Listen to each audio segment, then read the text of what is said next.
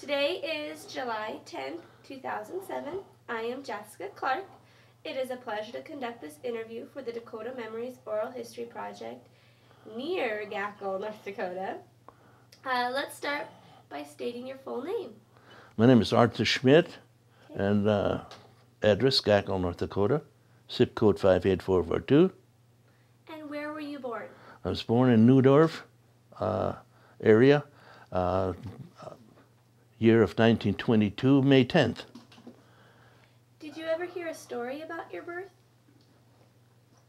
Yes, they said that I was a crier.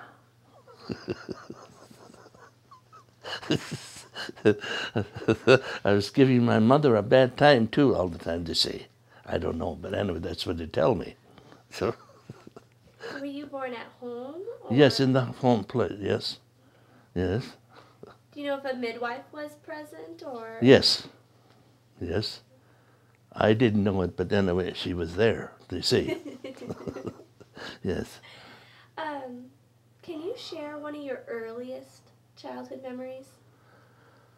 Well, I guess the first thing that I can remember is when my dad took me over to my grandma's house. She lived right next door to us, and they took me.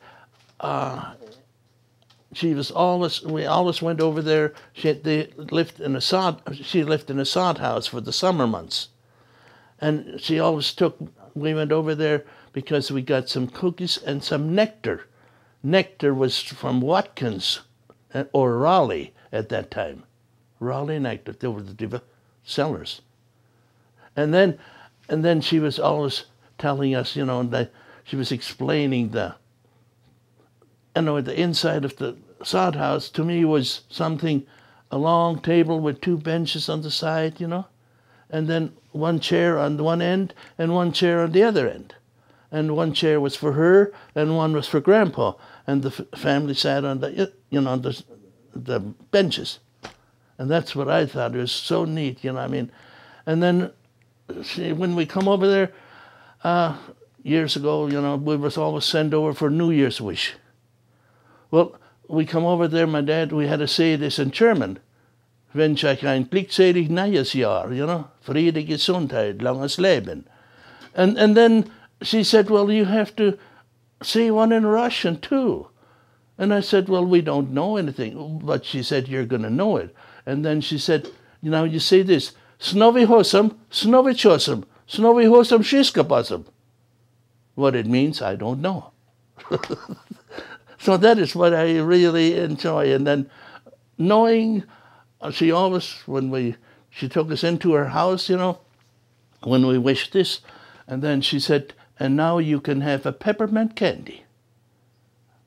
This is, and then another thing is when we always took her along to church, so she went out to her garden first. Well, there was a bush, a peppermint bush, she took a leaf off and she took it along to church to smell all the time. I thought that's so neat, That was really great, I thought. And that's something I'll never forget, That was your father's mother? Mother, yes. Mm-hmm. What was her name? Carolina. How old were you when you would go over and visit Well, her? as soon as we could really walk, because she lived just down the hill, and then we'd run back and forth. And I remember, we'd run and then we'd fall, we'd skin our knee, and then she's come, we'd cry, and then she said, komm mal da rein. Heile Katze Dreck, bis morgen frisch, alles weg. And then she'd blow on it, Did it make it feel better? Yes. It seemed like, well, and, we were just, I don't know, whatever. It was great, right? And then when I was bigger, and then I was sent over to my other grandma. She lived a mile away. And then Grandpa was dead, well, I never met him, so. And then I was sent over there, and then they said, now you go along the Kuhweg. There's a cow patch, a road where the cattle walked. And you follow that road over to Grandma's house. And when you come to the gate, you don't go through the wire. you lay on the ground and you slide through so you don't tear your pants and your shirt. I thought, and then we come over there, and then they had a root cellar. Well, then I had to go. I was like getting the stuff for her. Her eyesight was kind of bad. So I went to this root cellar. She said, now you get this and you get this. And when you're done with this, you can have a little bottle of root beer that she made homemade, you know. I mean, so that was my treat. I mean, I thought that's really neat, you know.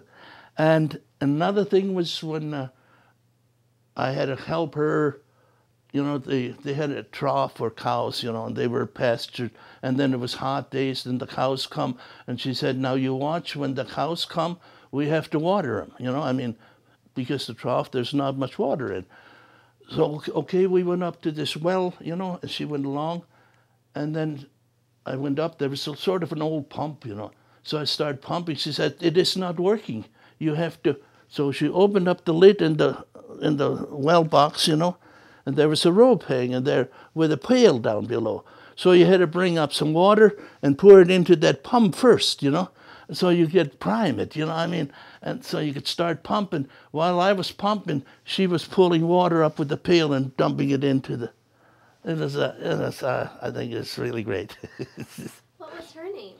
Let me see. Oh, Carolina too. Yeah. But anyway.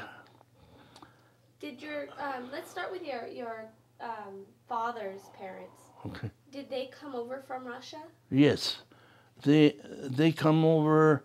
They were come over in 18. Well, my dad was born in Eureka, South Dakota, at the 1892, so they must have been you know, quite a while. But anyway, and then they were down there several years, and then they come up in 1890, no. Anyway, I think, anyway, it was in the 1800s. My dad was 2 years old, so whatever year that was. It was in 1800 something. 1894. Right, yeah, something like that. Did you ever find out why they left Russia? Your grandparents? Well, I don't know. It was just they said that they were. Grandma was always saying about the Dorf, you know, how they whenever you raise something, I guess the governor or the chandler or whoever it was, you know, they wanted the share all the time, and then you had to work for them, and you were supposed to join the army, I guess, you know, over there, and I guess, you know, that's how they were treated, kind of. At least this, what does they say? Katharina was what is her name? Anyways, queen or no? It's not a Tsar. Tsar. Yeah. Anyway, she was kind of rough, and I guess they just decided to leave. Did you know your grandfather? No, he was 1915. He died, and both of them, and I was born in 22, so I did have no. But my grandmother, she was. I knew her, and her kids, all the family. I knew them, you know. Do you know how your dad's father passed away? Well, I don't. I have really don't know. I mean, I know one who had blood poison, but I don't know which one. Of a tooth, I believe, and the other one, this Grandpa Schmidt now. Okay. Let's see here. You knew your grandmother Schmidt. Yes. Very well. It sounds like. Right. What type of a person was she? Well, she was a little chubby, looking, you know, wearing long dresses, you know. I mean, like an old timer, you know. And she was good to us, but she was kind of firm too, you know. I mean, you didn't dare to push her, you know, or else, you know, you got a whipping. Not a really whipping, but anyway, a touch, you know. which was on the back end, of course. and I know she was. To me, it was just like she was from, the old country. She was always dressed like that, and it seemed like she was neat. I mean, always neat dressed. I mean, she was just a perfect. I have a picture of her out there. But to me, she always had, what do you call it, a white. They put white collars on. The fakes ones or whatever. And I remember when she come to our house. She stayed at our house the last 2 years she lived, and she would put on a dress, and I said, "Grandma, your dress is inside out." She says, "You have to wear it like that." I said, "Why?" "Well, you wear it inside out during the week, and then on the Sunday you wear it inside, the right side, because you want to dirty both sides, so it pays to wash." So so I thought it was great. Yeah, that's what I know her. And she was always, when she was reading, she had this. When she lived in the main house, then they had this nice coal stove, with plastic glasses, and it was a hot coal. You fill it up with coal, and it was glaring so nicely. And she'd sit with a big mantle light, and then she'd be reading. At that time, they had these German papers, the Staatsanzeiger and the Dakota Freipress. And then, not everybody had it, but two people bought it, and then you passed it, so you had to deliver. And then when I brought it there, and then she said, "Now you have to listen to this one here," in German. She read to me. She thought it was really interesting. Well, I didn't think it was, but anyway, it was maybe months old. But anyway, it was. I think it's great. Did your grandmother ever learn how to speak English, or did she just? Yeah, well, words, but not. She could tell, what to tell us, but it was always German, mostly German, yeah. And then she was the one that taught us how to pray in the evening before we go to bed, Do you remember the prayer that she Yes. taught you? Miedig bin ich, geh zur Ruhe, schließe meine Augen zu. Habe ich Unrecht getan, sieh es lieber Gott nicht an. What does that mean? Now I lay me down to sleep, just about like that, Okay. Anyway, it's sort of a translation, So, was your grandmother Lutheran? Yes. Mm-hmm. Yes, and I know she was always reading this German Bible, it was a big book, and words, and then she was teaching me how to read German. Well, I was confirmed German too, but anyway, she could write German, she could read German, and everything, the writing, and so could my mom. She could read German and write German letters, and I knew how to write German, but I can't read it anymore. I can't write it. But you can obviously still speak it. Yes, and I can read German too. And the prints, but not the writing. I can't. Oh yeah, I have books out here that we have. I work every once in a while. I work on it. Yes, and I'm trying to. I've got the ABC letters, but I just don't know. It's not working. So, did you teach your children how to speak German? Yes, our three oldest boys, they couldn't speak English when they started school, because my mom had died, at the age of 51 and 49, and then our kids were born later, and then my dad stayed at our house, with the kids all the time upstairs, Well, then he was always talking German with them, and so we had a schoolhouse right beside the farm here. A little ways off. So they went to school here, and then we started, and anyway, and then later on it merged into town, And my wife was a school teacher, and the kids didn't know how to speak English. Can you imagine that? My wife taught school out of high school. She taught school 8 years, you know. And then you had to go to college or something, you know, and things got, I mean, you had to be smarter, I guess, or something like that. So. Let's go back to your grandparents for a while. Let's look at your mom's side. Okay. You didn't know your grandfather because he No, passed away no. in 1915. Do you know what he died from? I think it was leukemia, and that's what my mom died from, and one of her sisters died at leukemia too. That's the way I understood, yes. And your grandmother on this side lived further away from you, about a mile? Yeah, away. a mile away, yeah. What type of a person was she? Well, she was a kind lady. She'd do anything for you. I remember when I had to bring some stuff, and you know, went from she'd always treat me. You know, it was not really a sweet thing, but she thought it was good for you. You know what I mean? To me, it was sour. You know, but anyway, she tried to be nice. I mean, she was a friendly lady. I mean, and a kind lady too. She'd do anything for you.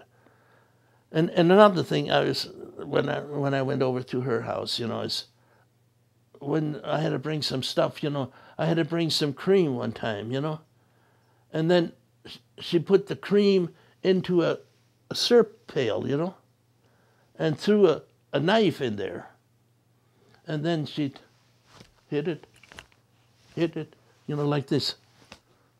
A few minutes, you know, she had butter. That's how I can remember that so well. I mean, I said, and then she opened up, you know, and then she took the butter, poured out the buttermilk, you know, was left, you know, and she saved that. She said, we have to make pannekakler, you know, buttermilkkakler, you know, pancakes.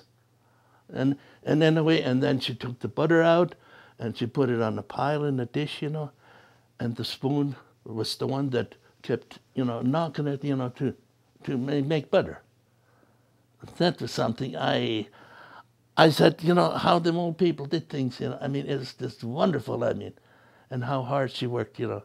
She's trying to raise her family, you know, after, you know, her husband was dead, you know, young when he died, and she had all these kids working for her. She hired out, my mom was hired out when she was confirmed, you know, I mean, to neighbors in town, and the other daughter was working down in Fredonia with somebody, you know, helping out, you know, to earn money, you know, to make it going.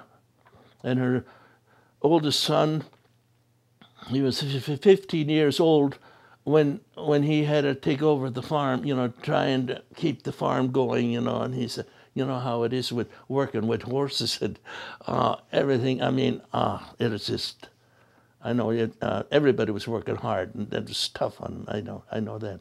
I remember that so well. How many children did she have when her husband passed away? There was, my mom was the oldest, and then there was a brother, John, and Eva. They were twins. They were born in 1900. My mom was born in 1898. She was born in Russia. And then there's, let me see, Katie, and then there's Peter, and there was Julia, and Fred, and Rebecca. So she had a rather large family to take care of. Right. And I have a picture of the family out there too. You can see, you know. If your mom was born in Russia, your grandparents obviously immigrated from Russia. Right. Was your mom the only child that they had in Russia? Yes. Yeah. Yes. She was a baby when they immigrated. Right. She was a baby when they come over here. Did your grandparents ever talk about what it was like, or your grandmothers ever talk about what it was like coming over to America? What the voyage was like? Well, they really did say. Well, the trouble is that, you know, we were not interested in it too. You know, see, that's the problem.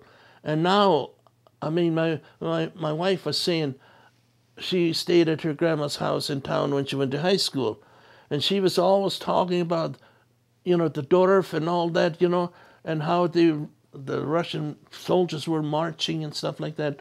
And she said she was trying to tell me things and I did not want to know it, And now she says, I wish we could ask questions. Now we would like to know it, But I mean, well, at that time you just didn't think about it. But anyway, I know it said that, how they were sick, come over on the boat or whatever it was, ship, how they, how people died, didn't make it, children died, that's all that I know. I mean, and how did they, I suppose threw them in the sea, I don't know. I have no idea. How about your dad's side? How many kids did they have? Well, there was Louis, he was the oldest, and then there was Christina, and then there's Fred, and Barbara, and Bertha, Arthur, come on, and Lydia, and then Matilda, and Katharina, and then my dad. So your dad was the baby? Right. No, not the baby, but anyway, Katharina was a cripple. She was the baby. Okay. What was wrong with her? I don't know. She was just born. I don't know what was wrong. Anyway, she was in a wheelchair all the time, I remember, until she died. You said that you knew your aunts and uncles Yes. real well. Well, I mean, the uncles, not really. I mean, because they took up land in Montana. I mean, so I knew them. I mean, they come out once in a while. They come out to North Dakota, and then I know we went out one time to Montana to visit them. One of them I knew real well, but the oldest one I didn't really know much. So why did they take land up in Montana? Well, that was the government gave them so much land to start out with, like or what did they? Anyway, whatever. That was why they went out there. How old were you when you went out to visit them? I was about 8 years old. We drove out, and it took us 2 days to get out there. My dad had an old 27 Chevy car with curtains, curtains on, and it was, I think, 100 degrees and no air conditioning. We had anyway, it was terrible. And then we had flat tires, and at that time you patch your tires. You had the patching equipment. You had your tire pump and everything with, So you sat on the road. My dad, we patched the tire, put it back on, pumped it in with air. Off we went again. It was really interesting in a way, but for me. But anyway, and then of course, what I liked about the trip was my mom packed sandwiches. And you had some Kool-Aid, Watkins, That was really the treat, So what type of sandwiches would she pack? Well, normally it was syrup. Syrup, that was the only thing that stayed alive, in the hot days, or jelly, of course, and so. Anyway, I know it was syrup. That was the main thing, in my days. So when you went out to Montana, it was your dad, your mom, you. Did you have any other siblings with you at that time? Yeah, my brother and sisters were along. So was it a crammed car? Well, no, and my grandma, of course, my grandma was sitting in the middle, and that was the cramp. Yeah, I mean, we were kind of filled up. So we had 3 in the front and 4 in the back. So on a 2-day trip, how did you guys entertain yourself? Well, the only thing I know is if things got kind of loud, and my dad started singing or yelling, one of the two, I mean, so.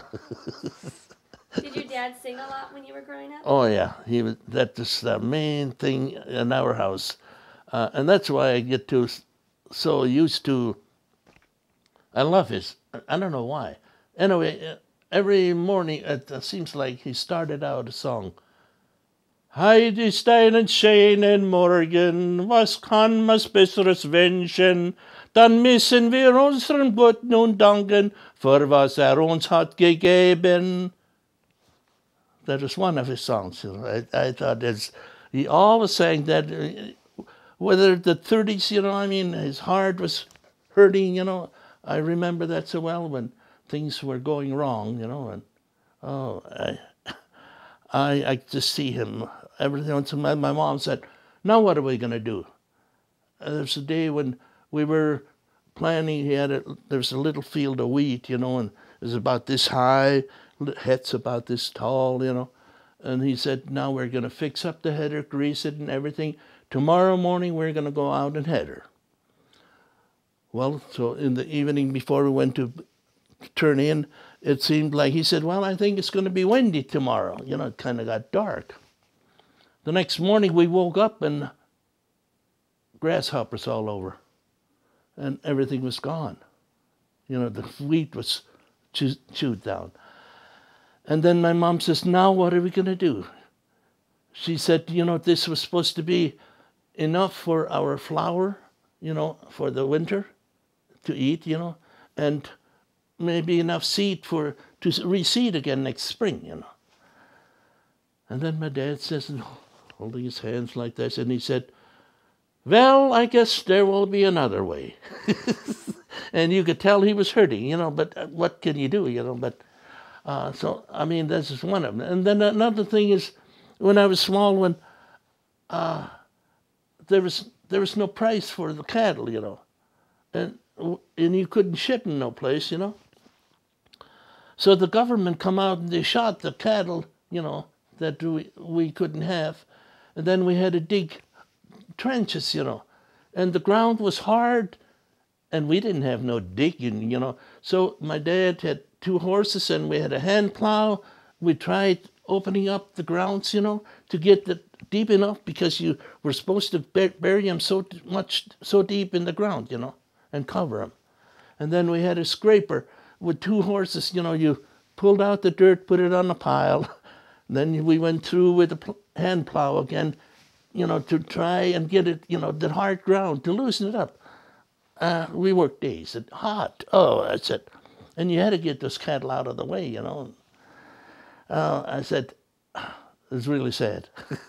So you said the government would shoot the cattle. Was that because you just could not feed them? Well, yeah, there was nothing to eat. Well, I mean, you wanted to sell them, but I mean, because, you know, you could only use half so many. So, and there was no market for them, because you maybe got $6 a head. So, but then the government paid you the $6. I mean, at least, you know, I mean, but where were you going to ship them, you know? I know we herded some cattle down from our place down to Fredonia. There's the only stockyard left where the train was coming through. So we herded down the cattle. Well, by the time the freight was on, you know, sometimes you even had to pay for the cattle by the time they got down.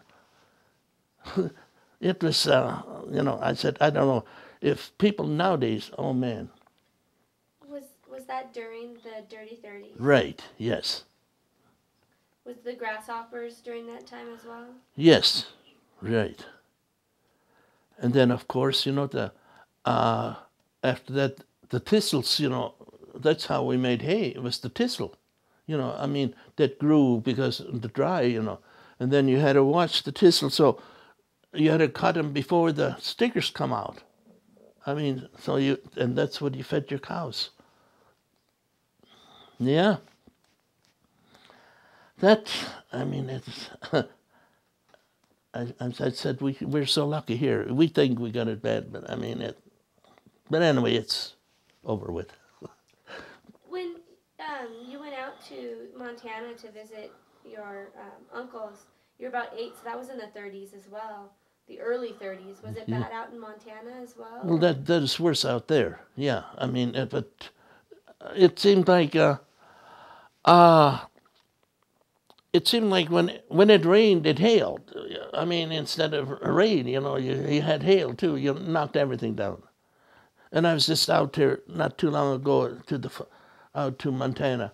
I have a son in Willis, and then he took me out to Circle, Montana. That's where the ranches out there. And we walked in there, they didn't have any crops for 3 years yet, I mean. And then they had to buy the hay. The cattle were walking around looking for grass, I mean.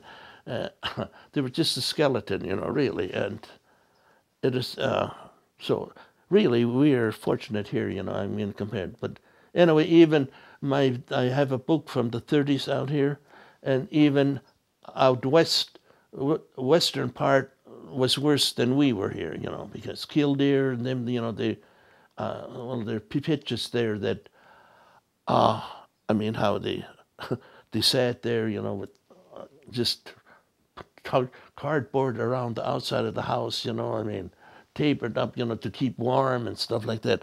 So I guess we were still, well, anyway, it was cold here too, because when you had you had to make fuel out of cow manure, You packed it down and, I mean, hauled it out in the winter months in a round place, and then you had to, in the spring when it started melting, and then you'd put horses on and they'd walk them around and you'd mix it up, and then you'd walk them until it was packed, solid.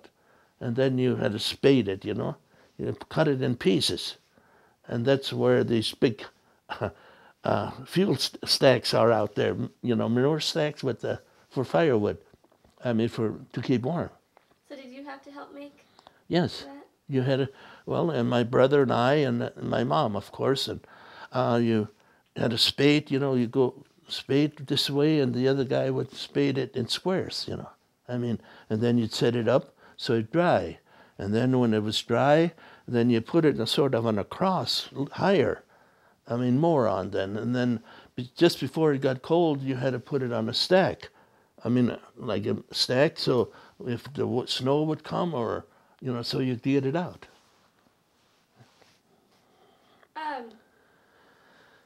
During the Dirty 30s, did you ever see a dust storm? Yes, lots of it. Yeah, there was the thistles blew in with the wet storm, and then the sand blew onto the thistles, so your fence was covered, and, with sand all over. So before, sometimes you could remove the thistles, but you had to go along the fence with forks, burn it, but I mean, a lot of times you couldn't work while the storm was blowing. So anyway, it filled up the fences, and then you had years, and this farm next door here, the neighbor, then when we moved down here, my son bought it now, and there's a rut, just like a bank, and so he went ahead and he got the blade, and a blader coming in, and he scraped it off. Here, there's all the woven wire in there, I mean, which was blowed over, and he's smoothing it out. So all the wire he took all the wires out and everything. Yeah, that is bad, especially here, sandy soil, that's one thing. So I guess at our place it was not quite as bad because we had more hard ground, I mean, but still we had a lot of dust storms, and it is just, anyway, it was terrible. I mean, sometimes you wondered, your windows were not, at that time were not, dust was in the house, and you put, my mom hung clothes up, blankets up and kind of hold it out, and, so it settled in the back, and, oh, I tell you, it was just terrible. And then all the old buildings were old anyway, I mean, really, you thought you had them pretty good, and then winter months you had to nail cardboard on the window outside, to keep it so it stay warm, and you put cardboard around, paper around the foundation, and then we'd have to haul manure and put it up against the paper, so for the winter months, and then in the spring you had to haul that manure away again, I mean, so it is different, compared to now. I mean, so we're so lucky.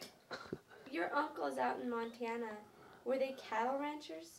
Or Well, they- they they were trying to farm, but anyway, now the young boy is a cattle. I mean, the son took over, and he was more in ranching. But the dad, well, you know, they didn't have many cows. I mean, but they tried with horses farming, and well, you know, the soil was not good, and I don't know, it was just not right. did your dad's? This is your dad's brother. Your dad's Right. brothers. Did your dad's sisters stay in the area? Did Yeah, you, they all stayed around a Gackle area, but one was down in Nebraska, Lincoln, Nebraska. did you ever get to visit her? Yes. How old were you when you got to go down there? Well, that's when I was. Well, even my wife and I already, when we went down, that's when we really got to go down. But she'd come up every year to see Grandma, you know. So she was mostly coming up all the time instead of us going down. But we were down, anyway, my wife and I, we done travel, you know, we drove quite a bit because my brother, the youngest brother is a minister, a pastor, you know. Well, he's retired now. And he went to school in Waverly, Iowa, and then he went to Dubuque, Iowa. So we had it, my wife and I, we took my dad down all the time, you know, I mean, to travel. So we got around, we stopped here and there, you know, I mean, visit, you know, so. So your dad's sisters that stayed in the area, were you close to them? Yes, well, see, they all come to visit Grandma, and Grandma was either first she stayed at her house until she couldn't. Then, well, she stayed at our house, and then they all come to visit us at our house all the time. But normally, when Grandma was at her house, you know, the old people stayed at their house, and the young people at, you know, the kids at our house.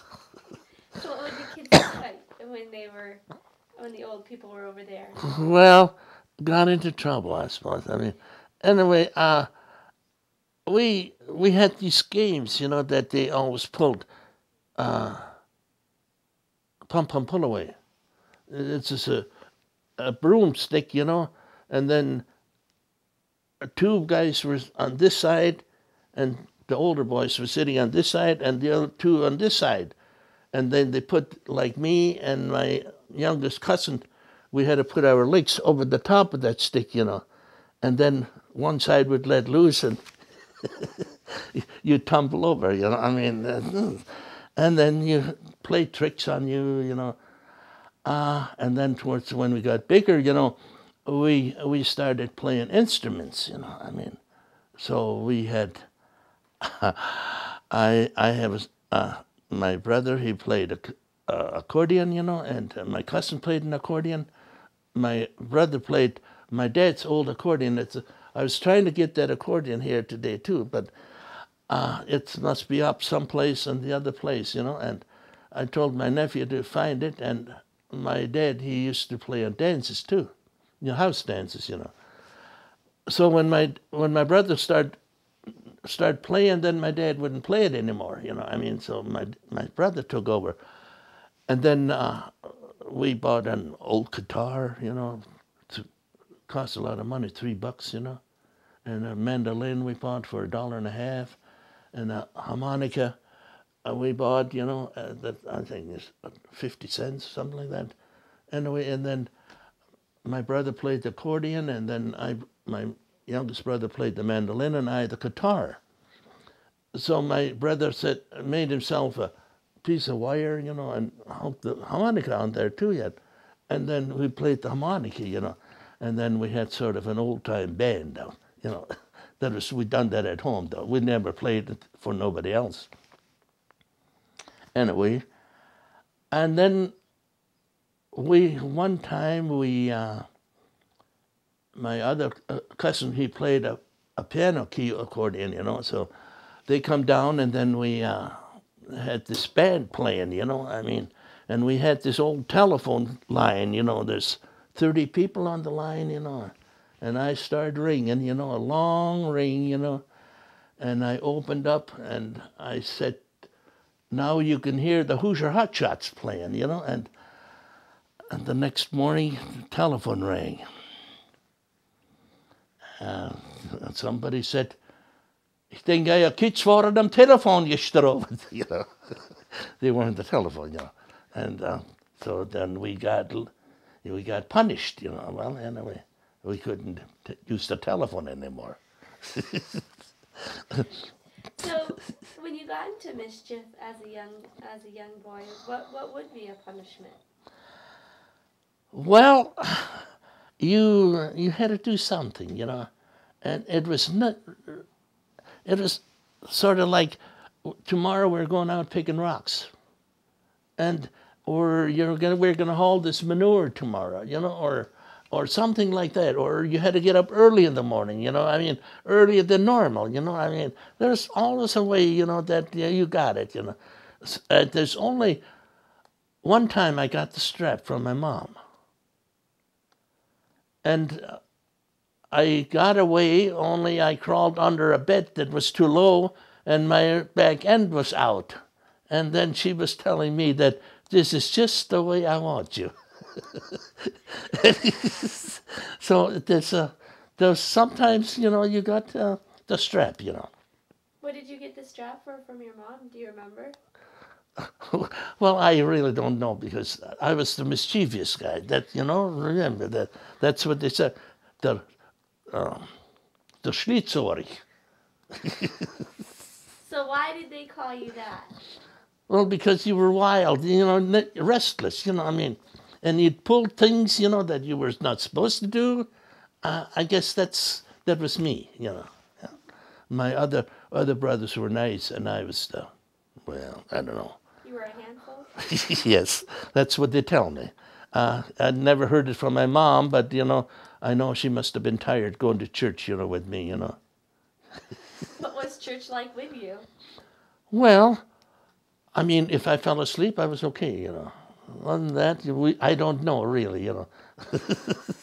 But when I was bigger, you know, I was, well, the only thing they come up sometimes and you sat alone, and then they come and pulled your ear, you know, and pulled you back with them, you know. And then you behaved, you know. But that was when I was small, when I was kind of wild, they say. Restless, of course. Church was too long, I guess. How long was church services back then? Well, not any longer than now, but because, you know, they had a reading service, and we had a pastor come once a month, you know, I mean, to our church, and he was from Streeter, you know, I mean, so Neudorf at that time belonged to Streeter. And I remember, like Pastor Nagel, he was the minister that started these churches here. He was a missionary from Cullum. He come and he started St. James, and then he come to Neudorf, and then he went to Streeter. And he was the one that baptized me, and I remember him. He had 4 churches, you know, 3 out in the country and the one in Streeter. Once a month, he'd come to our church, you know. And during the summer months, he'd come down with a 1-horse buggy. From 9 miles he'd drive, and he'd come down. And he'd always come to our house. And then my dad would unhitch the horse and put it in the barn and feed it, you know, and then he'd take him to church. And then after church, he'd bring him home. My mom had a big dinner, you know, and then he ate dinner, and then at 2 o'clock he said, "Well, Betsy," that was the horse, "let's go. We have to go home before dark." So he took off in this buggy again, you know, and trotted up the Streeter. When you were growing up, when did baptism take place? Were you a baby when you were Yes. baptized? I was born in May, and in July I was baptized the same year.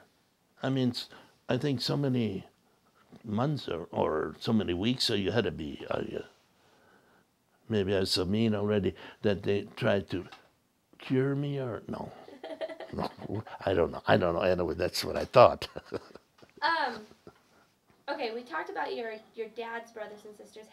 What about your mom's brothers and sisters? Did you know them real well? Yes. Did they stay in the area for the most part?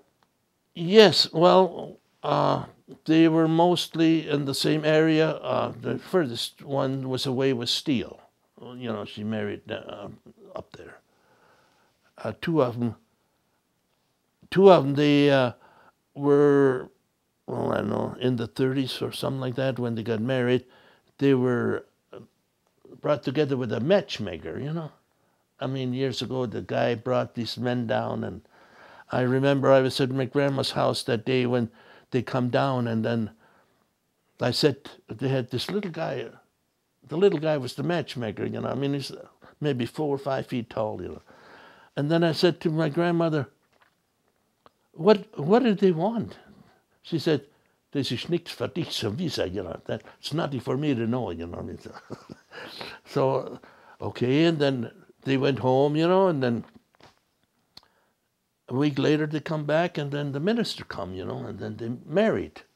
So this guy took this one, and this guy took this one, you know. And then the wedding was over. They put in a few clothes, and they took them along, and they were gone. So was your dad and mom, were they set up with a matchmaker? No. They just met each other. But I mean, just these two were, I don't know, whatever. Anyway, but the rest were all married, you know. And one of them was an old maid, you know. I mean, the youngest one, Becky. She was an old maid. She moved into town with Grandma, and that's why I had to go over there all the time, because Becky and Fred, they were the farm, you know, they were running the farm. So they were out in the field. And then I had to stay with Grandma. Yes. and the rest were all, I mean, I know I had to work. My dad always, when I was 13, 14, I think, something like that, 13 anyway, 14 maybe. My dad always hired me and my older brother. We were hired out, you know, in the spring. And my brother, he had a good job, you know. He could do farming work, you know. I mean, like run horses. But I was like the handyman, you know. I was hired out to my uncle, you know, $12 a month and board and room. And then my dad took the money, of course, because I was too young to spend money yet. And the work that I had to do is something. He was out. My uncle was out farming, and then I had to grind feed, you know. And they had this old, it's like a gear, round gear, you know, posted down on the ground, you know, and then there's sprocket laying on top, and the grinder or box where you poured in the grain was in the middle. And then there was a pole going out here and a rod going out this way. And you put the horse on the end here, hitched the horse on there, and tied it onto that rod. So it has to keep going around circles, you know. And then it ground, you know, and then you filled up the bucket, and I had to pour it into the bin and then bring it out again. I mean, it seemed like I was grinding feet all day long, you know. How old were you? Well, maybe 13, 14, something like that. It was sort of interesting, you know, what the things you had to do, you know. I mean, then always get the cows, and you had to do this, and you had to do that, you know. Watch. Did you like working with your uncles better than working at home, or? No, I didn't want to go, but I mean, you know, my dad needed money, and I didn't like it, but it was just one of those things, you know. And I'd done that till I was 16 years old. Every year I had to go to that place. And then the best thing was, you know, I mean, he had no car. So we drove to church 9 miles. Can you imagine sitting in with the suit in the back of the wagon? 9 miles. Sundays. Then they'd come to my house, my mom's house, for dinner, and then after dinner, well, then we drove back home again. It was, you know, and what would we do nowadays, you know, if you'd have to sit in the back of a wagon, huh? So did he not have any boys of his own? Is that why he No, needed your no, help? he didn't have no boys. He just had girls, and they were too small yet. They were quite a bit younger than I am. So that's why and well, of course, whenever they went someplace, we had he come to our house, and you had to take care of the farm when I mean, milk the cows and stuff like that, do their chores while normally took a couple of days off. They went to Pettibone, his father had a Model T car, so they drove up with the team to his father. Then they used his vehicle to go up to visit, I mean, then they stayed 2 days. There was two sisters up there. Well, you have to visit them all, so to kill two cats with one stone or whatever. So Art, you knew your aunts and uncles real well. How about cousins? Did you know them? Yes, I think the only ones that I really didn't know were the ones in Montana really that well, but now I know them real well. I mean, my wife and I, we used, when my folks we really didn't get together much, but the Montana one cousin, they always come in too. I mean, every year. But now my wife and I, we start traveling, and then we'd go out to Montana every once in a while. And my oldest Uncle Louis, he died, and well, I mean, there's a family, 3 wives he had. So the last wife, I mean, when he died, and then we went out, that's when we went out to Montana that time for the funeral. And then my dad stayed out, and he brought in all the kids, I mean, we brought in all the kids, that from Uncle Louis. And then we had Pauline here stayed with us. Emma stayed with us at our house. We raised them until they were able to go to work. And my grandma had a cousin, a boy, that stayed with her. My uncle Ackermans had a boy that stayed with him until he was confirmed. Then he got kicked out, And the oldest ones, 2 of them, they were old enough. Well, they got jobs right away as mates, working around. So, but they were all around here, So. So with your aunts and uncles and cousins, was there a family that you were closest to? Yeah, they're just the Ackermans, because they were the ones that lived the closest, and the Fishers. I mean, they were the ones that normally come here, and the Gingers, of course. They were always coming to visit Grandma, so we were close with them. And they're the cousins, we got into trouble with playing on the telephone, What were their names, the cousins' names that you got? Elvin and Melvin Ackerman.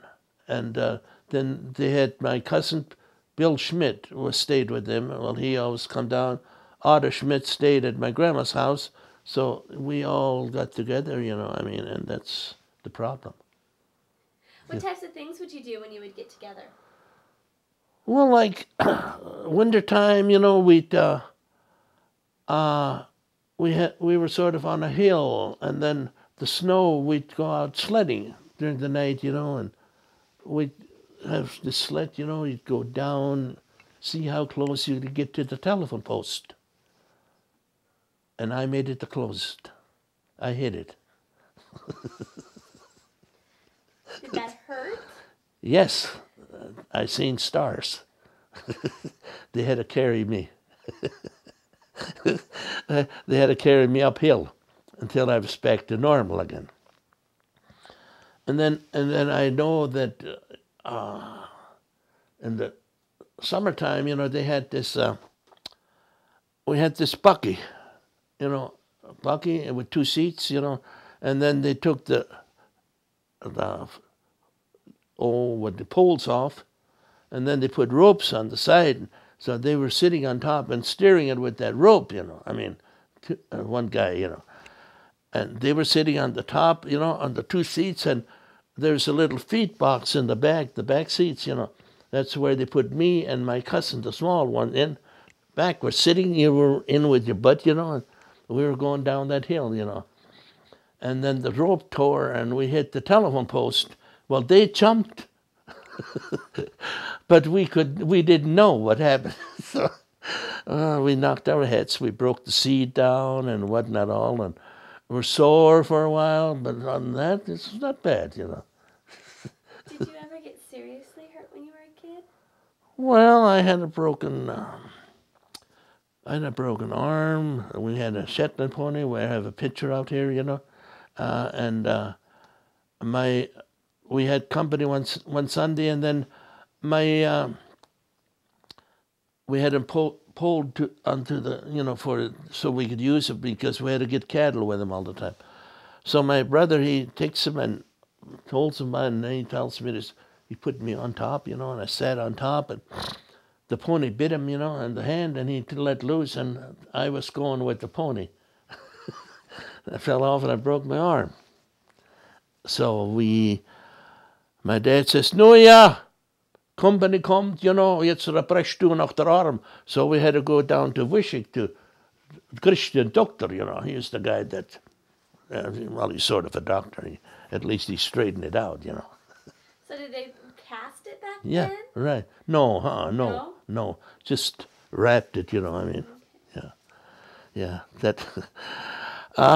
Anyway, that was one of those things, And then, of course, he rode, and we rode, and then he'd go down, he'd sideswipe, and we'd fall off, Then we'd have to walk and get the cows, and he'd go home. I mean, we had no saddle, of course, So it was interesting. Besides the broken arm, any other injuries or illnesses? Well, I had ankle out of joint and stuff like that, but other than that, there was nothing serious, And sickness, I really wasn't sick much, but I remember one year my dad was, when we were binding, and the horses are far away, and then they have this long whip, to keep the horses, he had to go so fast to ground drive, to cut the wheat. And then he broke this whip. So he set a seat on the front behind the horses, way down underneath, and he sat me on there. I had to keep those horses going, And there's 90 degrees, rust coming all over, and dust, And instead of giving me something to put over my mouth, they didn't. Well, at least that time, nobody really knew anything anyway. But anyway, and then I got so sick, I was sick for, my dad says, you can take it another day, So we put it back on again. I went in there again, Oh, I said, and I was so sick, then we had an old doc in town, Doc Merkel, they called him. And they got him out. They took me in there, and he said, "Well, what's the matter with you? Just keep throwing up till you get this out." I said, "Well, there's nothing to throw up, It is the dust, really, that got into my lungs, And then one time I got something in my eye, steel, and then I went up to Streeter, and the doctor's name was Stokes. So I went up there and I said, "I got this in my eye," and then he started working, and then he said, "Well, what's the matter with you? Why don't you keep that eyeball still so I can get this out?" And have you ever tried keeping an eye? He could have given me something, but so finally he put his finger in my eye and held my eye, and then he got it out. Then I had a sore eye again. So those were things, I mean, it's anyway, doctors. They were great doctors in a way. That's about it. You wear glasses right now. Did you wear glasses when you were a boy? Yes. Mm-hmm. Where would you go to get glasses? Well, I don't know. They had a guy in steel, that an optimist or what did they call him? Optician. Yeah. Yeah, something like that. Anyway, they had a guy up there, and then I got it. And I remember I was wearing them, and then we went up to my cousin's place in Ackermans, and then we went ice skating. And I took my glasses off, and I come back, and I sat on them. So I'd come home, and this was not a very good thing, that you sat on your glasses, because they cost a lot of money. At that time, they cost $3. And that was a lot of money at that time. So, interesting things like that happen. Do you know how old you were when you got your first pair of glasses? Well, it was high school, so I had to be about 15, 16, something like that. So how did your parents know, or how did you know that you needed to go get them? Well, I was sitting in the back at the schoolhouse, and my teacher said he can't see. So that's, I guess, I had to sit up in front, and then, so that's what you have. I even have some old school desks upstairs, and some books, old from the schoolhouse. Really? Yeah. And we had, I have a picture of my son, he was in Chicago. He works for Delta, the youngest boy at Delta Airlines. And he brought home this kid from Tennessee. And he stayed with, he always brought different guys home.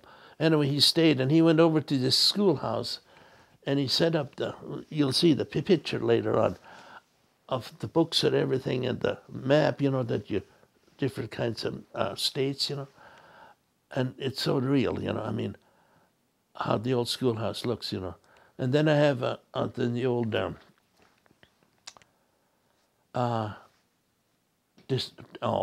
Depression book over there. I have a place where this guy eats out of this syrup pail where we always went to school with, You took your lunch along in a syrup pail. So, that's all to come yet, So, anyway, it's going to be interesting. Yeah. Okay, let's talk about your parents for a little bit. Okay. Let's start with your dad. What was his name? John. John? And where was John born? In Eureka, South Dakota. Okay. And if I remember right, he came up when he was young up to this Right. region, right?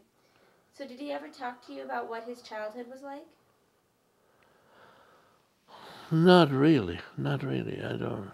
Well, the only thing he always told us, when I was your age, I had to do it too. That's all I know.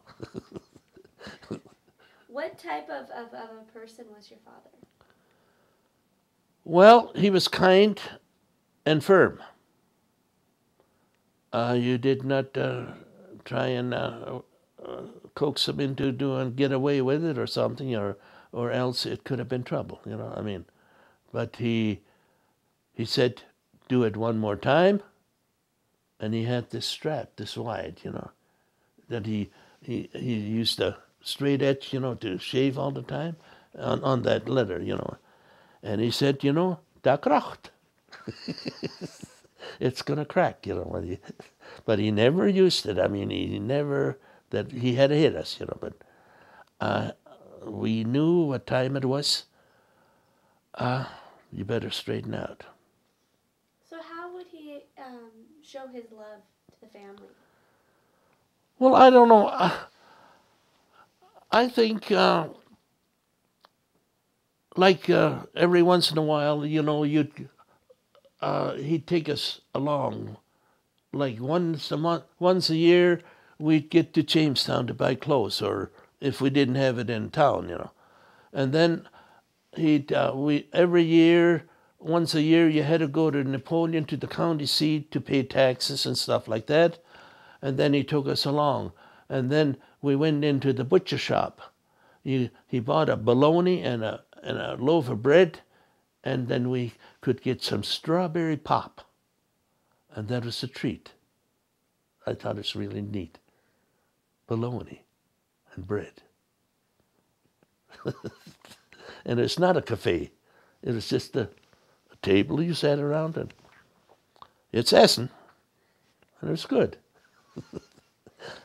What about anger? If he got upset with you guys, how would he express his anger? Well, I think when he got angry, he didn't talk. He just wouldn't talk to nobody until he straightened out, I guess, you know. I mean, that's the only thing I know. I remember him, you know. He was, I don't know, it's just that kind of a guy. And you know he was hurting, and yet he wanted to say, and yet he didn't. But anyway, we understood. So I guess we felt a punishment just like he did, you know. So I guess that's the way I would say. How about fear? Did he ever show any fear when you were growing up? Not really that I know of. I mean, the only time, well, the only time with storms, but I mean, other than that, I mean, I know when tore down the buildings, the barn, and but we thought the house was going to, and that's about all that I know.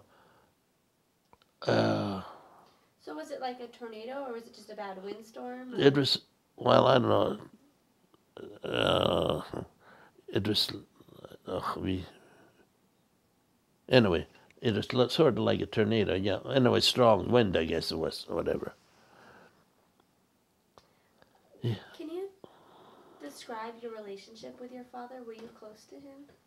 Yes, we were, I think,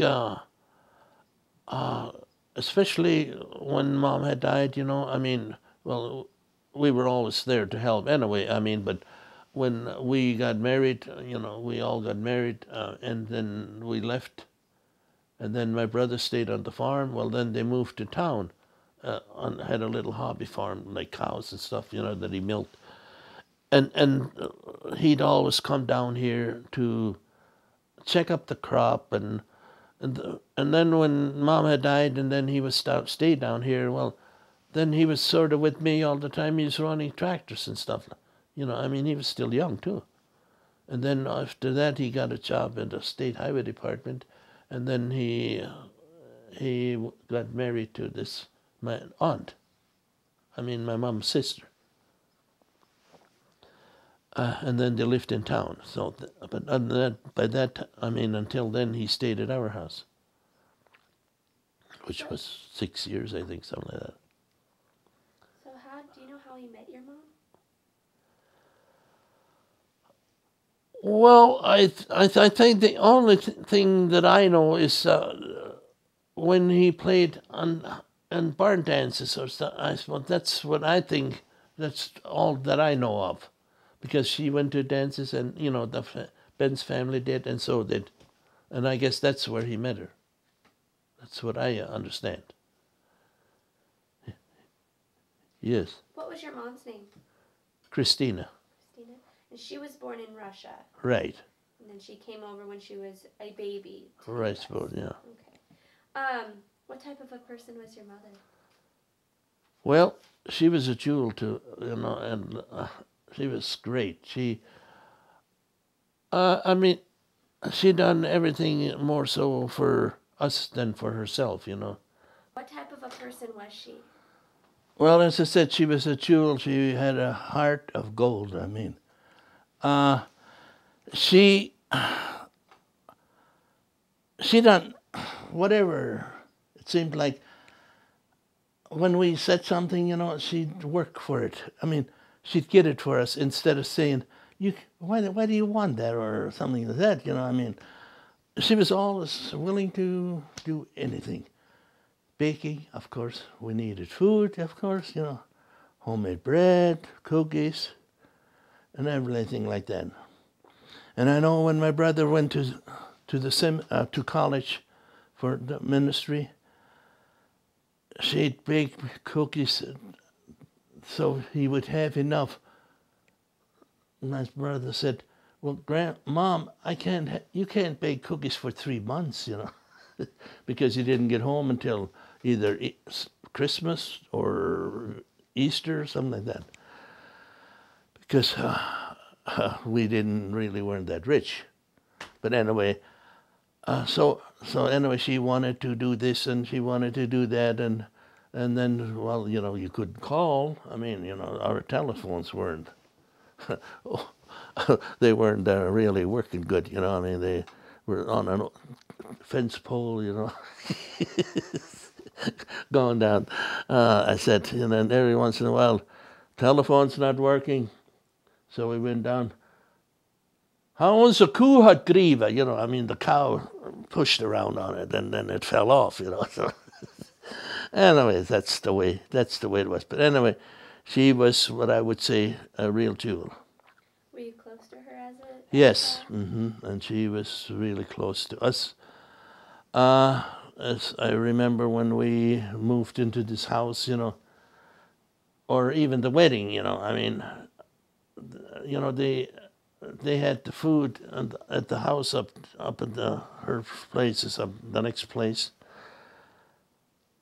Oh, I said, you wouldn't believe what they all made, I mean, a full course, and then my mother was making kuchens, and then my dad would be hauling them down here, and kuchens and kuchens and kuchens and kuchens. and her mother was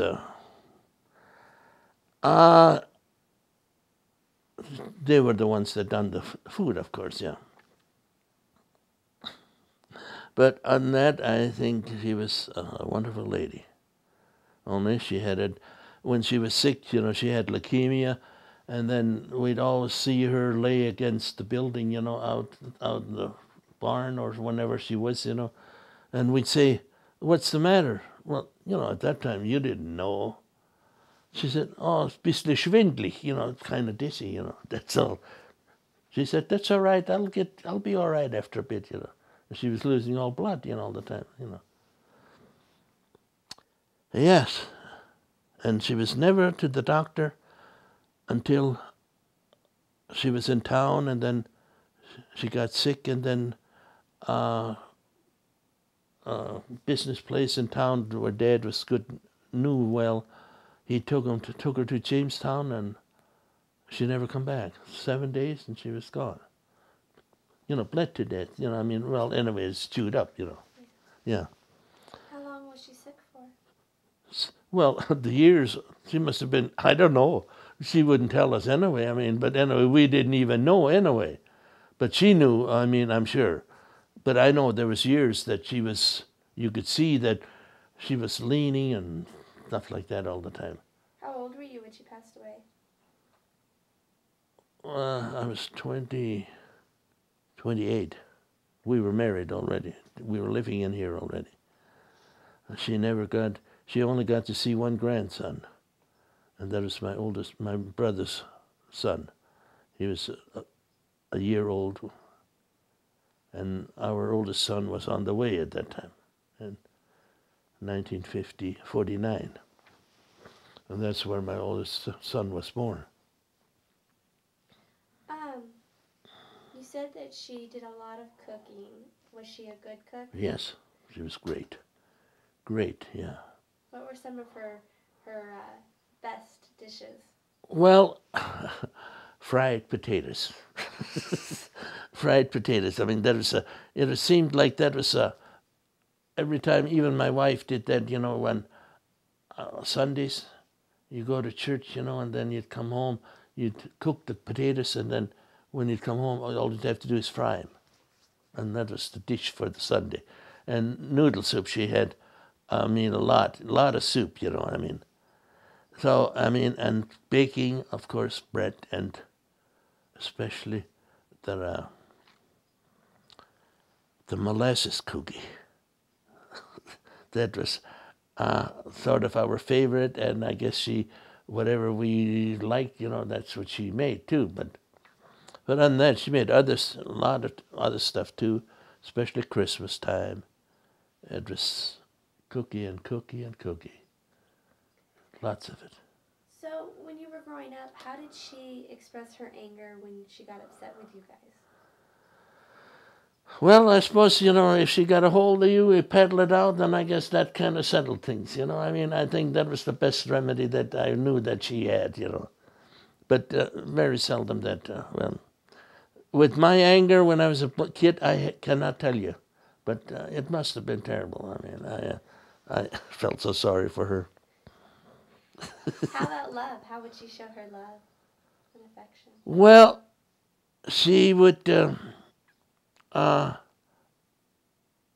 sort of buy us things and stuff like that, and then the hug. The hug was really something that my dad never did, but my mom, she would sit down if you were sick or something and put her arm around, then you'd feel better, I mean. It was really great, though. Yes. She was something else. Did your mom have any fears? Well, the only time, I mean, it was tough, when my brother was in the service, in World War II, he was drafted, and then he had a 6 weeks training, and then he was shipped out, and he was gone for 4.5 years before he could come home again, after the war was quit. He was in the South Pacific all the time, and he was wounded 6 times, and he never got home. I mean, as long as he could go, and I guess that's where there was a lot of worries. Even my dad, he, I know he got the Purple Heart, Silver Star, and whatever. I mean, everything that was, he got, and he come home, and well, he didn't make it long. He didn't even make it 80 years. And then he died. And but anyway, he served well. I mean, and he said, he said, when he wrote a letter, it was censored all the time. They cut out. They really didn't make sense. And when we wrote the same thing, that's security what they had now. Then compared to now, now you can talk across the ocean. You know what I mean? And I don't know. It's not. So was this your older brother? Yes. Was he the oldest Yes. son? Yes. Yeah. You were born in 1922. So he was born in 20. Okay. He was born in 20.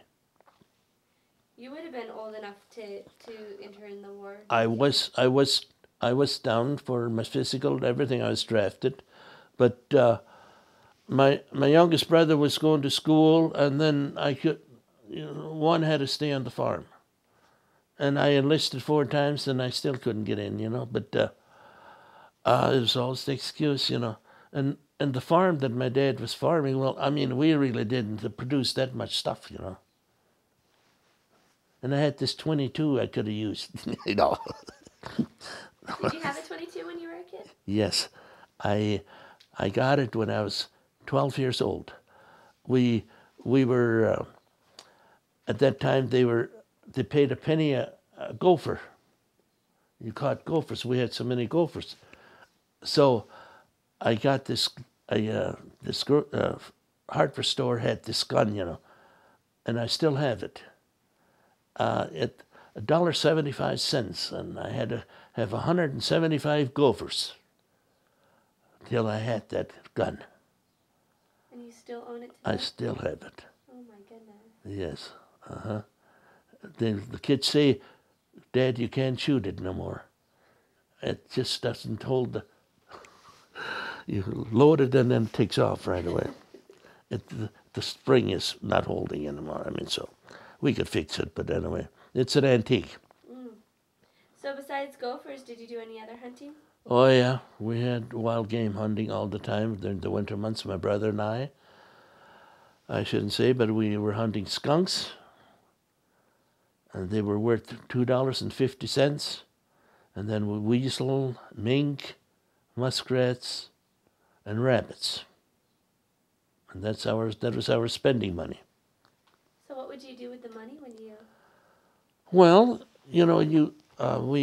they had a show hall in Streeter, so we went to the show every once in a while, and my brother was old enough to go dancing, to dances, you know, so a ticket was 25 cents, you know, and then I remember when I took my wife out when I was old enough to go out, you know, and then we had 5 cents a bottle of pop, and then so I'd buy her pop and go to the show for a quarter each, and then we'd have a cone ice cream, you know, sometimes, you know, and, you know, for 75 cents, $1.75, you had a night out, you know, I mean. But anyway, that's where we spent the money with. And then when I was dumb, you know, then I had to buy this Bull Durham tobacco, you know. And I mean, so, you know, you spend foolishly too, you know. How old were you when you first tried tobacco? Well, my cousins come in from Montana, and I was about 12 years old. And they when they come in, you know, then I don't know, anyway, that's how it started. They said, do you know where your coffee is? I said, yes. Can we have some? So they rolled coffee in a cigarette, you know, or leaves, you know, dry leaves, or they went out behind the barn to dry manure, and then they rolled it in. Yes, those were, and that's how it got started, you know. How long did it last? Well, I quit, you know, I mean, later. Well, I really wasn't a heavy smoker, but still, I quit about 30 years ago. And like my dad, you know, he was a smoker too, and then he quit. And on this one tape, he says, you know, he had to stop playing, you know, he was puffing. So he said, ja, muss man mal ausruhen. Hat er gesagt, muss man mal husten, da muss der Schnee, der Smog raus und der Staub, you know. And so, I mean, to get his breath back, you know, again. He says that in the, jawel, he says, you know. Too bad I can't find the place or else. And then he, in this German song, you know, they were playing, and then in one place he's playing one of his old waltzes that he played for the dances, you know. I said, Dad, how did you find the music? Well, he said, I didn't know a note, you know, he said, I started playing, and as long as they were dancing, I was playing. So it really didn't matter what he was playing, but anyway, and everybody, I remember the older folks, you know, that how they were saying, you know, that, oh, your father, you know, he just sat there all night long and played and played and played. And we were dancing, you know. He said he could play all night long. He played the accordion? Yeah, this old concertina, a button thing, you know. Did he ever play you played the guitar a little bit. Did he ever play with you? No, he didn't play with us anymore. It was only my brother played then, you know. But no, my dad wouldn't play anymore after my brother started playing. So he said, well, I guess I'm retired. But he played the organ, you know, and all by ear, you know, I mean. So when you played the guitar, was that all self-taught as well? What? When you played the guitar, did you teach yourself how to play it, or? Yeah, well, all we knew, you had to know your chord, you know, and switch them. And, I mean, I think it's just come to you. And I have the old guitar upstairs too yet, but it's ruined. My grandkids went after it, and, you know. But it was a high-priced machine too. It cost me $3, you know. Yeah. You mentioned before a little bit about the Dirty 30s. How did your mom and dad cope during that time? Well, I'll tell you, they were not trying to show it, but, you know, I know that they were hurting, you know, I mean, because you couldn't sell anything. You were lucky if you had, well, the only thing is they lived on the cream, you know, that you milked from your cows. And well, and then like my dad, you know, he had to work. They come out to WPA, you know, he had to go for $30 a month. He drove down 15 miles with the horses to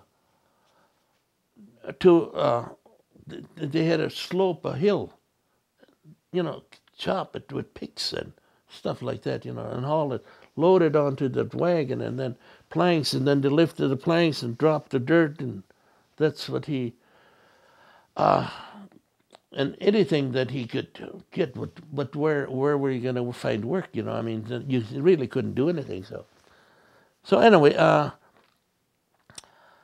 I think sometimes I think, you know, that's why my mom died early. She was just plain played out. She was wore out. I mean, but my dad lived 86, you know, so he was not too bad, you know. How old was your mom when she died? 51. And we thought she was an old lady. You know, it's, yes, it, and then of course, you know, I mean, my mom had to take care of my dad's mother, and, well, you know how that is, you know, I mean, she was getting kind of rough late, you know, in the later years, you know, and that she had a lot of heartaches. I mean, How many children did your parents have? well, we had 4, 3 boys and my sister. Can you take me from oldest to youngest? Who was the oldest? Eldo was the oldest, the one who was service, and then I, and then my sister, and then my younger brother Ed. Okay. Were you guys close when you were growing up? Yes. My oldest brother and I, we were very close because it seemed like he was growing up at 14 and I was a runt. And everything I wanted to do, I was supposed to help, and everything I wanted to do, I couldn't do. You know, like harnessing a horse, getting that harness over there. So he told me that I'm supposed to stand on a milk stool, you know, and take the harness and throw it over, you know. Well, the milk stool and I fell over, and the harness on top of me instead of the horse. And he got a bang out of that, you know. So towards last, it was he threw the harness over, and I had to do the buckling up underneath the horse, you know. I mean, so until I finally grew up, and that was it. When he left us for the service, I finally grew up, you know. What was your sister's name? What? What was your sister's name? Flora. Flora. Can you describe Flora? What type of a sister was she? Well, she was a spoiled brat. No, I mean, anyway, she was the only one, and you know, I mean, she always said we beat her up, you know, but maybe we did. I don't know, but anyway, she was nice. I mean, kind of, trying to get it. Well, anyway, whatever I should say is trying to see if we would help her do things, you know. So other than that, she was a nice young lady. I mean, she is, and now she especially. She always wants me to come out to see her every year. I come out to see her, so I mean, and she's in pretty rough shape. She always was sick from young, I guess, you know, and now she's got arthritis so bad, and transplanted bones in her fingers, and I don't know. She's got surgery now, the second knee already, and hip she had done, and I don't know. She's just a wreck. And your youngest brother, what's his name? Edwin. Edwin. What type of a brother was he? Well, he has to be good because he's a pastor. Yeah. So no, he's good. I mean, that's another thing. When my mom had died, you know, he was going to school. Well, then when he come back home from the summer months, well, so he stayed with us too, you know, my dad and him. So he every once in a while he mentions, you know, he thought he was an orphan. But then we took him in, you know, I mean, and so we helped him get through school, and And now I guess he appreciates it, but he's retired, and now he's got his own problems. I mean, that's another thing. His wife has Alzheimer's, and they just put her away now. So, I guess. But other than that, I call everybody. I call them once a month. My sister calls, and I call her. So I think we're close. And when I go on I normally go on my yearly trips. I mean, I go to Williston. I have a son up there.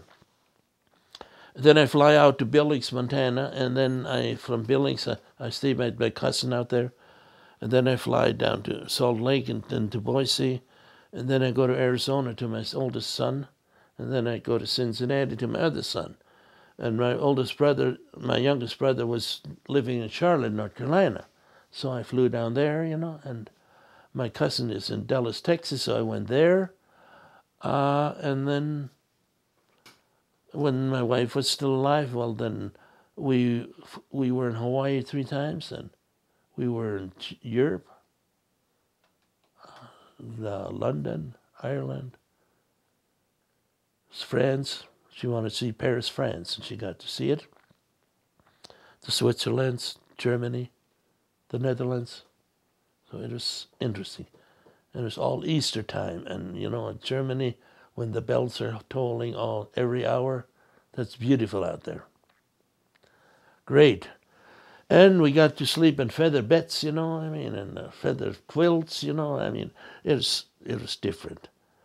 And then, of course, you went out eating. My son always took us to old houses,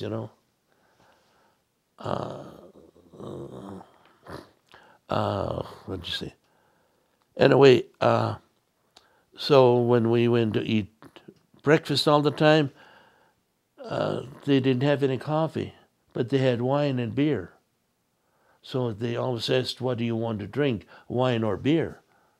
Because the coffee, their water is the Rhine River, and, their traffic is there, so they have to purify that. So that's why your water was more expensive than your beer. And then I said, well, I'll take a beer. He said, what do you want? You want a stein or you want a bottle? I looked over this guy, he had this stein with 2 handles, Well, I said, I'll take a bottle. Well, here he comes with a quart anyway. So, I mean, it's all the same, You just couldn't win, I mean, but anyway, it was great to learn those things, that your environment, how clean everything was over there. That's another thing. Paris, France was dirty, but Germany, Switzerland was beautiful. And then from Paris, France, we went on a train all the time. And it was a rubber-tired train, and you'd sit in a glass compartment all by yourself, and you could see everything, and you could get off. In an hour, the train would come back again. You'd be on your way. So when you were growing up, did you ever ride a train before, or? Well, the only time I got a train ride to Fort Snelling, Minnesota, on my Army physical. I left Napoleon, and at midnight I made Hankinson, That's how fast we were going. So since you went there for your physical, did they have to come all the way back, and did you have to pay for that? No, Or the was government paid, yeah. Okay. But it was cold, and then there was no heat in the train car, and there was a crock of water there, but that was froze. So we really didn't have much and they didn't stop, to eat. So why did your dad, or did I can't talk, did your younger brother also enlist? No. No, just you and your older brother? No, he was, my oldest brother was drafted. He was drafted, and you tried to enlist him. Yes, but I mean, I had my physical, the government told me to go anyway, but my youngest brother was too young yet. Okay. Yeah. Okay. So, what about school? What was school like? Grade school? Well, It was what pretty good. I mean, the teachers were pretty nice. I mean, and it always seemed like the school teacher stayed at our house, and she stayed there, and then so you had to be nice, you know. I mean, that's one thing I know that. And there was difficult days, you know, that you had to stay in and stuff like that, you know. And I remember I was supposed to remember reflex action, and I couldn't get it. And I wrote it on the board 50 times, and to this day I remember it. It's reflex action without the will of the brain. So, and one embarrassing moment I had was we had a subject about sheep, and I was supposed to make a sentence of mutton. Well, I said they muttoned the sheep. Well, mutton is a meat, you know. And then the teacher said, you know, I don't know, but I think you didn't read your. Well, I guess I didn't, you know, to explain. So those were things, and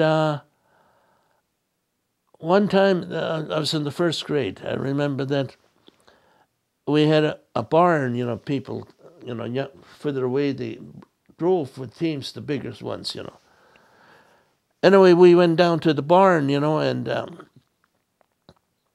there was a hole in the door, like, you know, a little peephole, you know, and them guys went in to smoke, and I was supposed to watch that door, you know. So anyway, I was watching them smoke. All at once the door got open, you know, and then the teacher walked in, and I said to the teacher, "Teacher, look what they're doing." And I got punishment just like they did, you know. I mean, no more recess for 6 weeks. So that was kind of interesting, you know.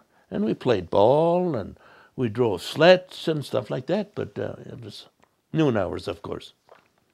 So, was it a one-room schoolhouse? Yes, and 8 grades, and 1 teacher. And I remember my wife. She was teaching, and I said, "How can you have all those grades in one day? 8 grades, you know, 15 minutes a grade. I mean, subject, you really."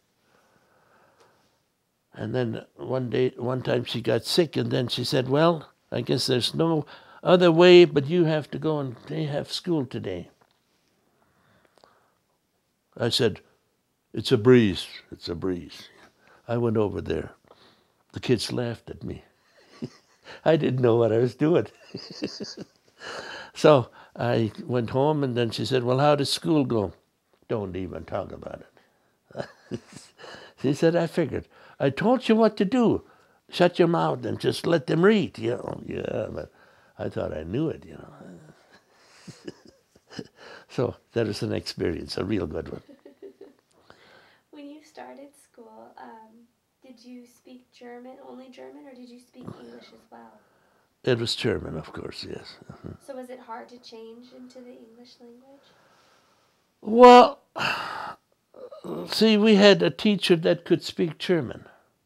And then she, you know, well, kind of at home, you know, my dad kind of knew English, you know, too, you know. Anyway, so he was trying to tell us sometimes, but that didn't work anyway. But anyway, she was kind of helping us out, you know, when she stayed at our house, you know. But it was tough, I'll tell you. I mean, how you could, but, and you know, you caught on right away. But I mean, the whole school was like that, you know. Everybody didn't know. The only ones that maybe, well, even the Finnish people didn't know any better than we did, you know what I mean. So it's all the same, you know. I mean, you just had to work, I guess, until you got smart. So were there Finnish students in your school? Not my school, but I mean the school next to us, about 3 miles south, was. Were all the students in your school German Russian? Most of them, and a lot of them were Kettlers were Russian. I mean, there's people that were Russian, you know, from ancestors, but the kids really didn't speak Russian. You know, they were more so in the English. They were better off than we, I think, the way it's up. Yeah. About how many students were in your school? Well, I think at one time we had 28 in a one-room schoolhouse. And you were packed. I mean, there's a lot of times you had to sit two in a desk, you know, I mean, and the bigger desks were for two, there you said three, so I mean, to make room, you know. And yeah, it was crowded. And how could a teacher do it? You know, teach all them, you know, that's another thing, you know. And the pay they got, you know, that is another thing. My wife thought she was $97 a month. That is a lot of money. Whoa, we were rich. I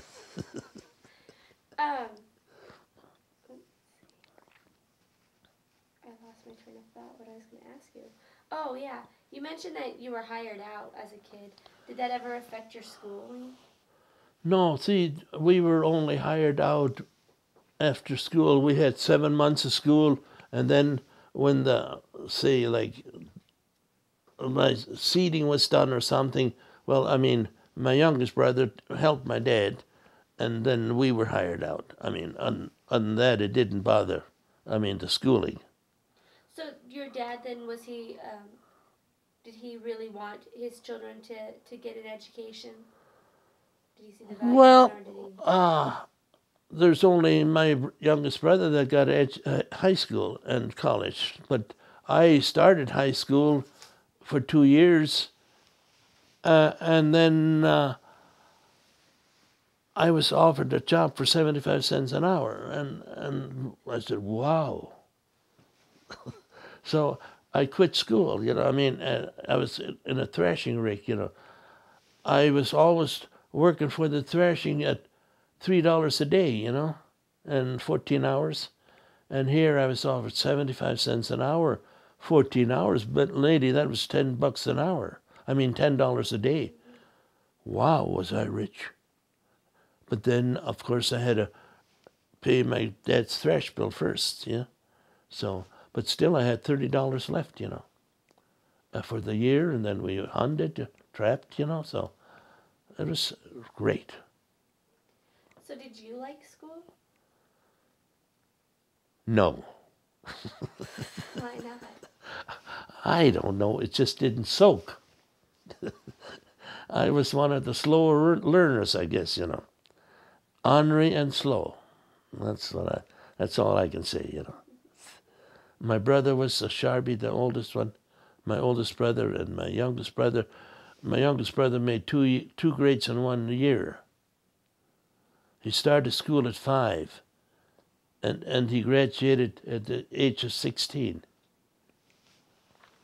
So, and I started high school, I think, at 16. No. Anyway, nothing really soaked, you know. My dad says, what do you really want to do? Well, I said, maybe I should pitch manure, you know. I think that's the best. No, I thought, it was different. But anyway, I was not. Now I wish I could do it over. I would know different, but at that time I was a smarty. So did you always want to be a farmer? I didn't want to be a farmer to start with. But then when we got married, you know, and then my dad, I was farming, my brother and I were farming before we were married with my dad. And then, of course, you know, my brother and I, we took over, and so we bought the equipment, you know, it was ours. So, well, my dad gave me a tractor like that out there, you know. And then I had to buy the rest, and I got 2 horses and a grass mower for the horses. That was my inheritance. And my oldest brother, he he got a McCormick tractor. So anyway,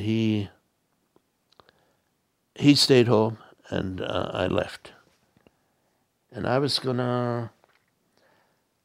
There was a Army base in Jamestown at one time, Air Force Base. So I was gonna take flying lessons.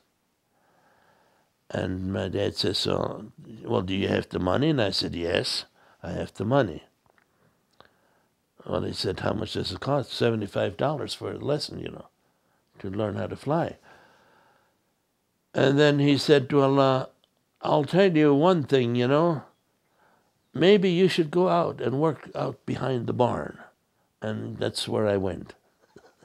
Because I was too young, I mean, if you weren't old enough, you didn't.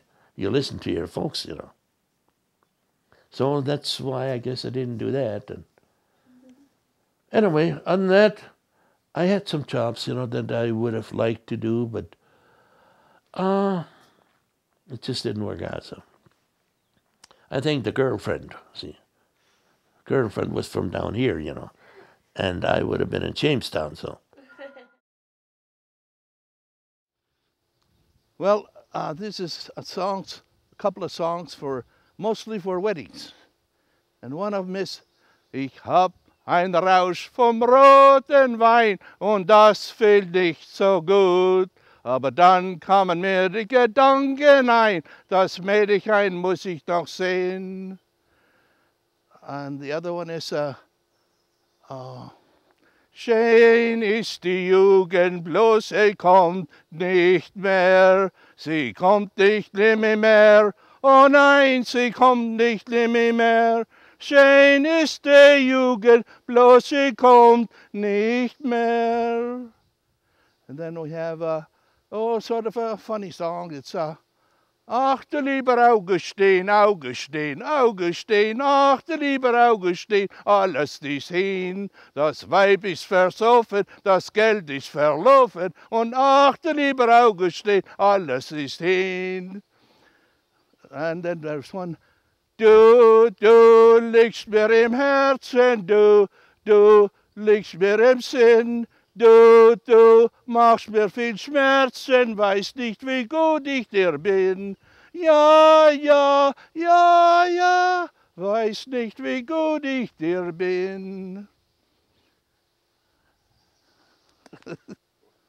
We have, my brothers and I, we kind of entertained ourselves in the winter months when it was stormy or cold, no place to go. So we had this song. "Down in the valley, valley so low, late in the evening, hear that train blow. Hear that train blow, love, hear that train blow. Late in the evening, hear that train blow." Oh, "Was gibt mir mein Vater, wenn ich's heiraten tu, wenn ich's heiraten tu, wenn ich's heiraten tu? Gibt mir 2 Ochsen zur Korben und Liebesmaros. No, es gibt mir mein Vater und gibt er's mir nicht, dann heirat ich nicht. Dann geh ich zu der Nachbar seine Mädchen und ich sag's ihm aber nicht."